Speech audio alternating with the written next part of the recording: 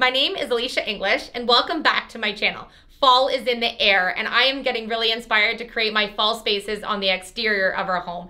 And so I thought tonight would be the perfect night to work on some easy fall DIYs that you can do with items that you probably have around the house or just easy to find upcycled items. I am loving the crisp cold air that's rolling in. It's really getting the ball rolling for me getting all of those exterior spaces decorated. But since I don't want to buy high-end priced items at the home decor stores, I really like the option of being able to use thrifted and upcycled to still create wonderful spaces. So during today's video, we're going to tackle some really easy fall DIYs. If you like thrifted, upcycled, and decor item projects, you can check out the playlist on my channel. Be sure to subscribe. Let's get creating. With fall just around the corner, I couldn't help myself but to be super excited when our local McNaughton's was having their fall mums out. Pretty sure I was like the first one in line to go get the mums to put at my new door out front. I really love that they have beautiful colors. I got several different ones to put out front against our white house, which is going to really add that color for fall. Problem is they come in those black nursery pots and they're just not really that appealing. So I thought what a cute idea to use thrifted apple baskets to do some color variations and even add a little custom tag to the front. So the first project we're going to work on is painting apple baskets and creating a really awesome custom tag. I've decided on doing 3 different colors, a yellow mustard color, a deep green, and a really beautiful rust coral. I think it's gonna really pop with the color of mums I have. And then I can mix and match the colors of mums to the different colors of baskets. So I'm going to use Beauty Tone paint and I'm going to paint this. Now this is just an interior paint. I'm not overly worried about these lasting forever and ever, and they're actually gonna be kind of under a closed porch, so I'm not too worried about it. But if you are, you can choose an exterior paint if you want. Going to dry brush these and not totally cover them. That way they'll give that aged look. So all I'm doing to get the brushed look is just not putting that much paint on my brush, wiping it off on the side of the can, or if you had a paper towel or something, you can do that too. And just release some of the paint off of the brush.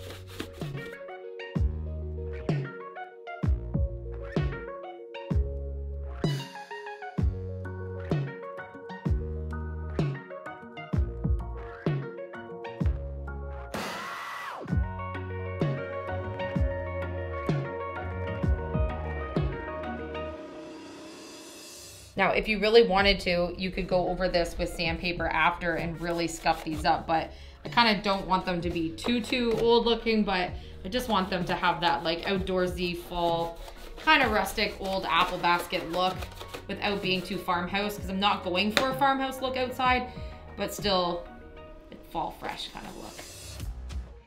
I'm gonna cut it a little bit larger than I think I need it, and then I'll be able to cut it to the right size and shape that I want once I get my picture on. Whenever I'm using my Silhouette Cameo, I actually don't buy actual vinyl that's supposed to go in the machine. What I do is buy contact paper, so it has this blue grid on it. I have a playlist on my channel where I do a lot of wood sign tutorials. If you wanna see how I use contact paper, you can check that out. So what I'm doing is I'm just going to weed out my image and then transfer it onto this piece of canvas. Now this is really complicated one, Philly. I was planning on doing a really detailed wreath with a cute little saying that said "Hello Fall" in the middle on this fabric. Problem is, I could not get it to stick whatsoever. I put contact paper on fabric all the time and it always sticks. So I think I just went a little overzealous on what my design was. So I've chosen to print something a little more simpler. So what I'm doing is I'm just doing the same thing, weeding out the lettering and getting it onto this piece of canvas. Going to make things a lot easier. I think I was just being a little overzealous with that one. Thinking about it now also, I don't think you would have really been able to see the detailing on what I was doing from the road anyways, so this is probably a better option.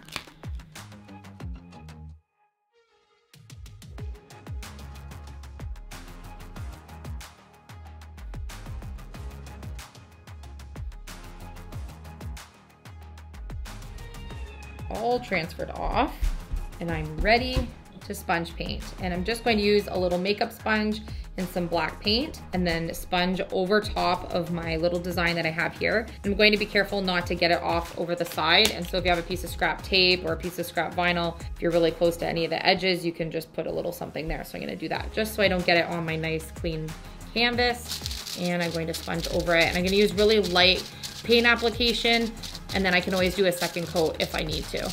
Drunk, I've never seen you clearer than now.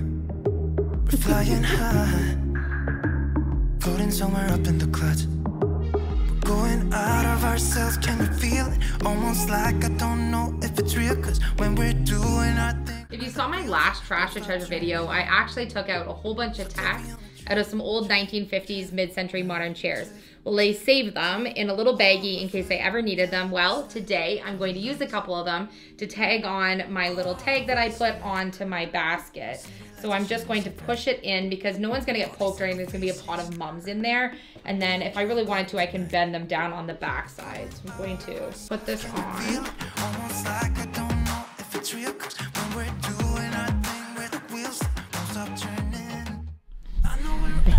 Okay.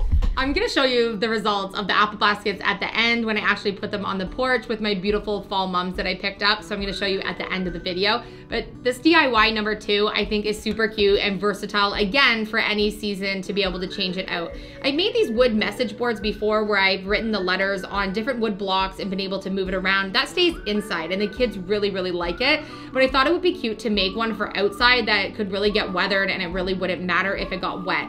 And so I kind of just looked around to see what could I possibly find that could be magnetic, because I actually picked up 2, probably not full sets, I haven't even looked, of Scrabble tiles for 50 cents at a yard sale. I bought 2 boxes, so I paid $1 for both, but it sounds like there's a lot of tiles in there. And I thought one day I'm gonna use these for a DIY. Well, today's the day.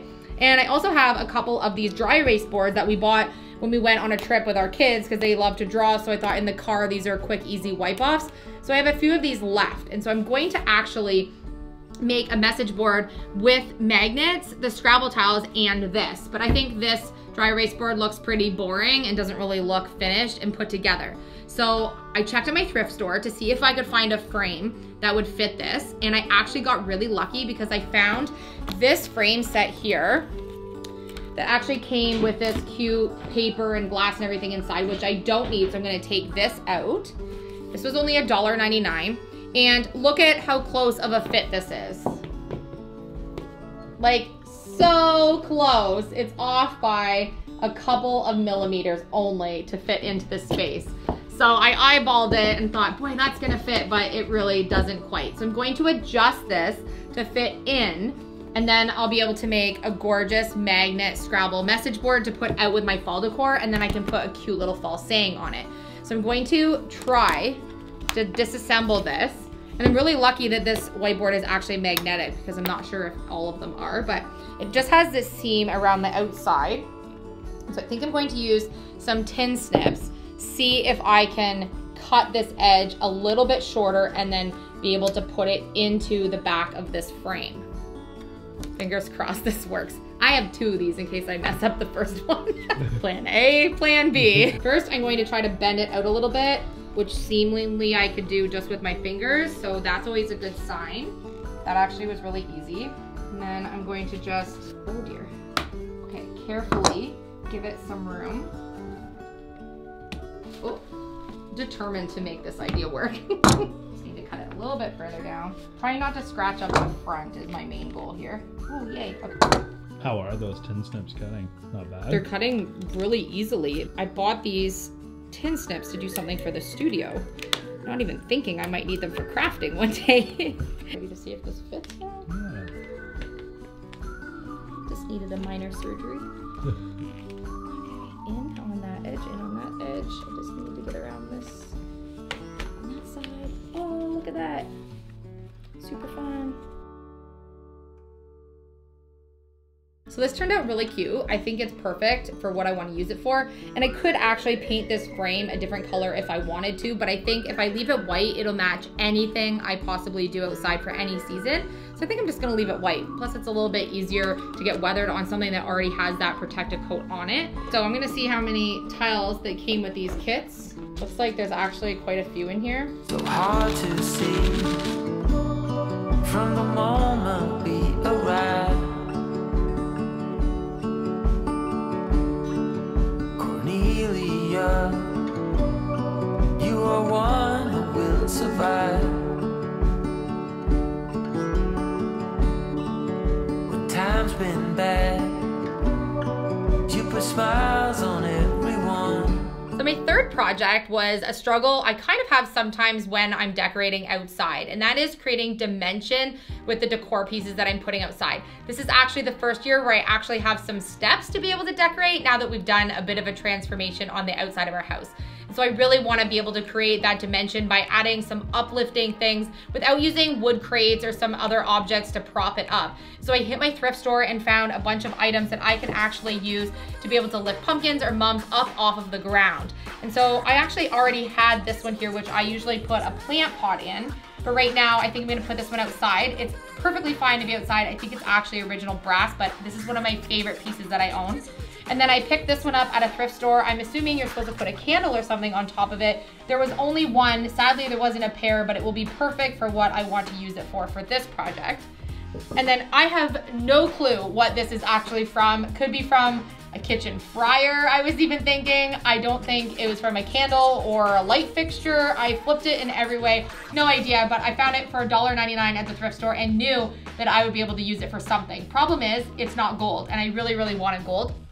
So I'm going to take it outside and spray paint it and try to make it kind of replicate the look of this gold patina.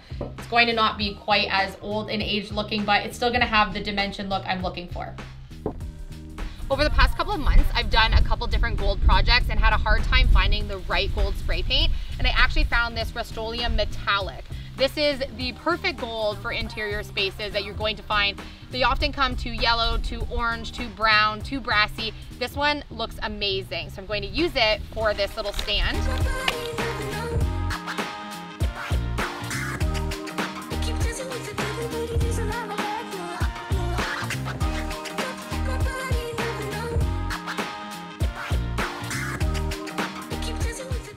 I'm out front and I have a whole bunch of pumpkins, mums, and the decor that I created over the past couple of weeks to put out front. So now I just have to decide exactly where I want it to go. So I already have a cute fall wreath on the screen door that I made in my fall wreath video a couple of weeks ago, and I'm getting a lot of compliments. Everyone loves it, and I like having that pop of that mustard yellow. So I definitely want to add a little pop of mustard yellow on our other door, and so I'm going to select other colors for this one and put some pumpkins, create some dimension, and really utilize my steps.